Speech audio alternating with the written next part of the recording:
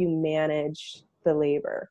So whether you are wanting an medicated birth and planning to get an epidural, or whether you aren't, I'm there to help you with that. And there are all kinds of things that I do with positioning and like, of course, music is one of my favorites.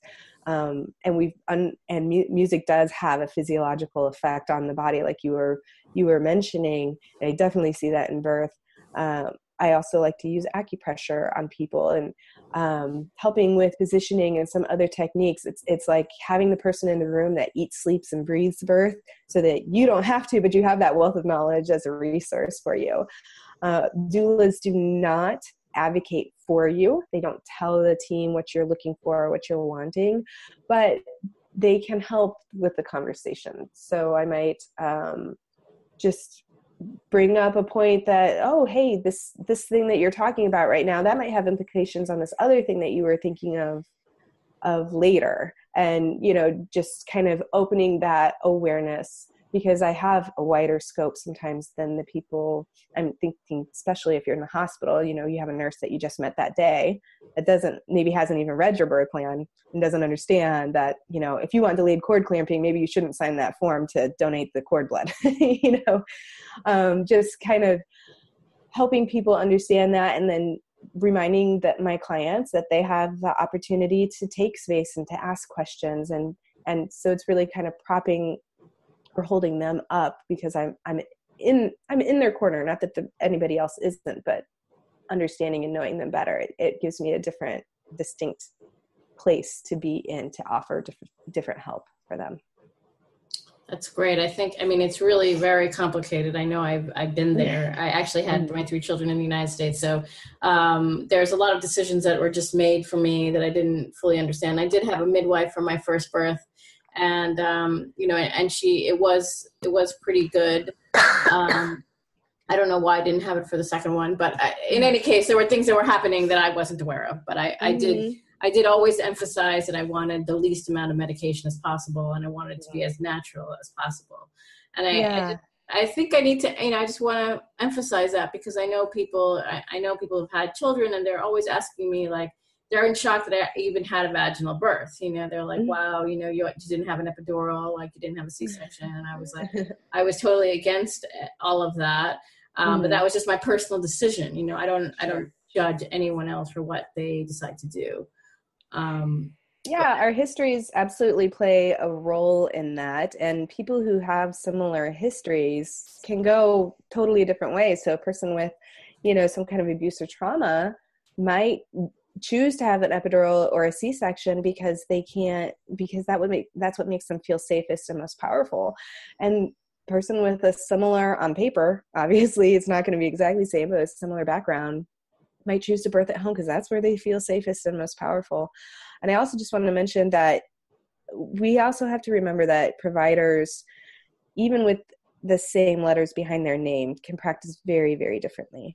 And you can get a wide range of midwives, you can get a wide range of OBs. And so there's, of course, some space in the middle where you can get care like a midwife with an OB who's really interested in that. But if that's what you want, you need to know it, and you need to find that person that can do that for you.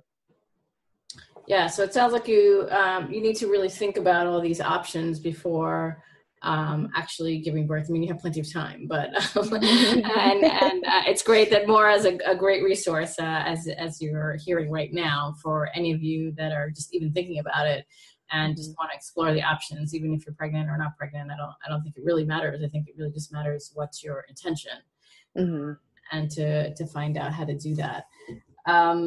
I wanted to just talk about, I know we're kind of running out of time, but I wanted to know, you talked about birth and the ideal birth. And what does that mean to have an ideal birth? Is everyone's ideal different? Like, what's your definition of an ideal birth? Yeah, my definition of an ideal birth or a best birth is the birth that you have consciously chosen at some level, as well as had the best chances for it. Of course, it has to be different for different people, because we throw around the term safe and healthy to a lot of people, as long as the baby's safe and healthy. And it does several things. It's sometimes at best intended to be a way for people to get perspective, but it can be very not validating to somebody who's had a birth trauma. You know, what do you have to complain about? Your baby's safe and healthy. But if you've gone through this traumatic experience and you're dealing with the emotions, then that could shut you down and think, oh, I have no reason to complain, so why should I seek help? You know, but we know that there are a lot of people. I mean, 1/3 of families will call their births a traumatic experience, and we can't have that. I mean, you can have symptoms or full-blown PTSD from your birth experience, which is unfortunate to know that that's true. But then we also have to remember that there are families who go through pregnancies knowing that they're not going to have what's traditionally accepted as safe and healthy.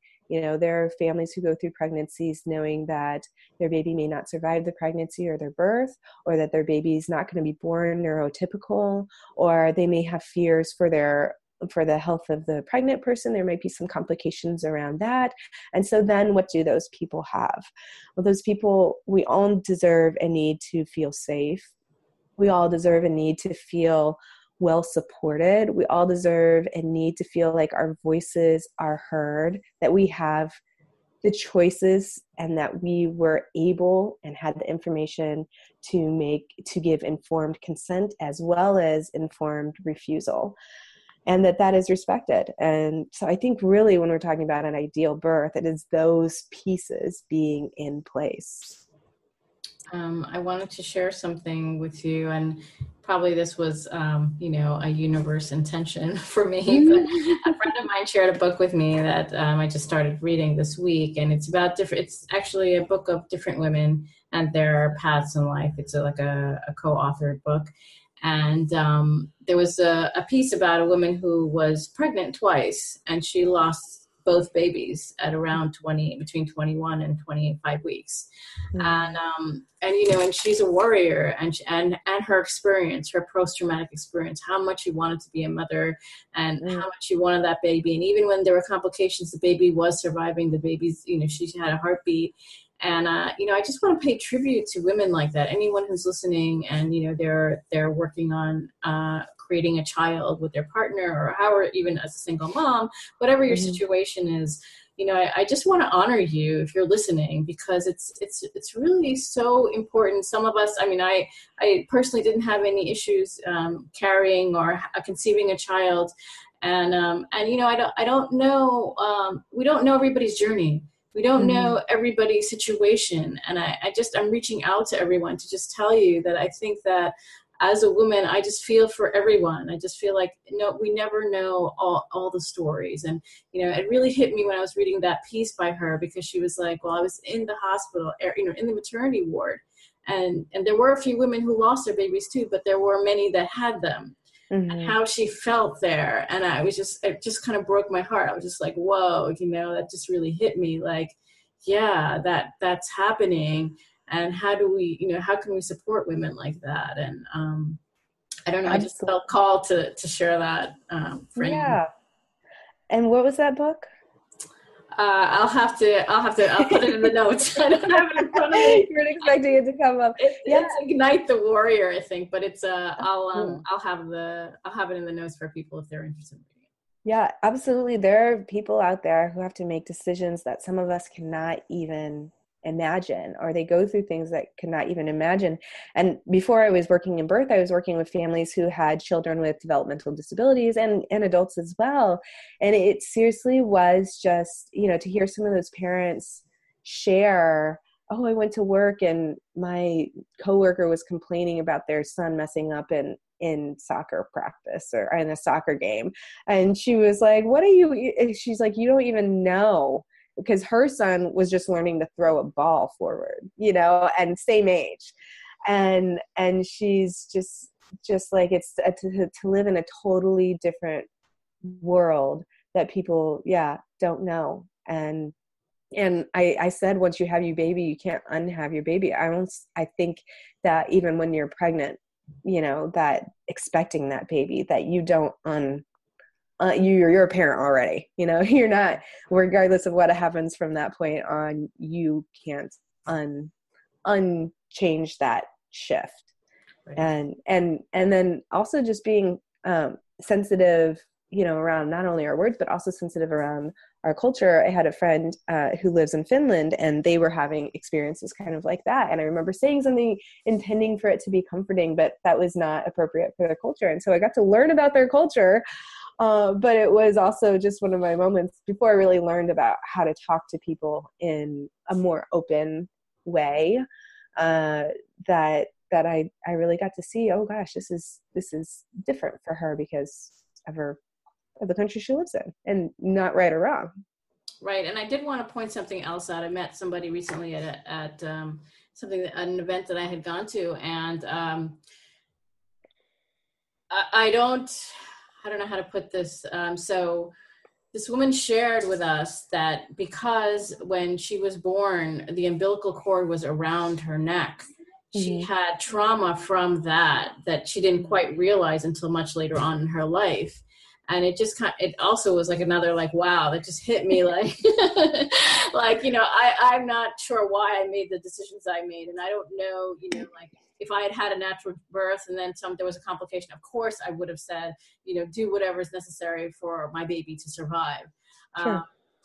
But I just wanted to bring up the point that it's not only our intention. I believe that our desire comes from what we, from the universe or from source or within our own self, knowing, we have this knowing about what's happening, and personally, I had an issue with one of my children when they were a fetus and nobody detected anything, but I knew something was not right, and it was, it was corrected.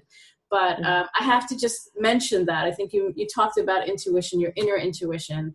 And, it's been part of my own message for my audience, that to trust it, even if you're not, no one's showing you, everything's looking good on the ultrasound and you're still feeling something is a little bit off, and you may not know until it's done, until the baby comes out, but trust it. And also remember that everything is beautiful, like everything is there for a purpose.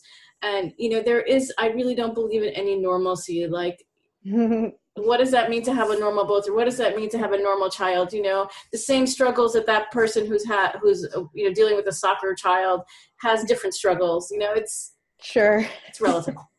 Yeah. Well, there's actually two things coming up for me as you're sharing that. Firstly, there is a lot of evidence and research going into the pre and perinatal psychology of children. And there's an association called the Association for Pre and Perinatal Psychology and Health. And they just have journals upon journals upon journals where they are looking into what do we remember at birth, from our birth? What do we remember before birth, and the consciousness that's there beforehand? And that is just incredible to think about.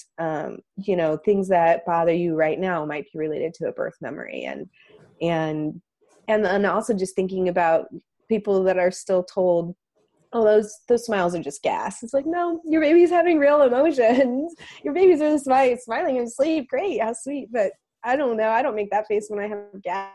That sometimes we can not value or not respect children to a certain age, and also kind of almost treat them like they don't know what they're talking about, when they very well do know what they're talking about. I lost the other note that I had. I thought let's see, you were talking about intuition and trusting that. And there are so many stories. So many stories about people who are pregnant knowing something that's not showing up on here's what it was.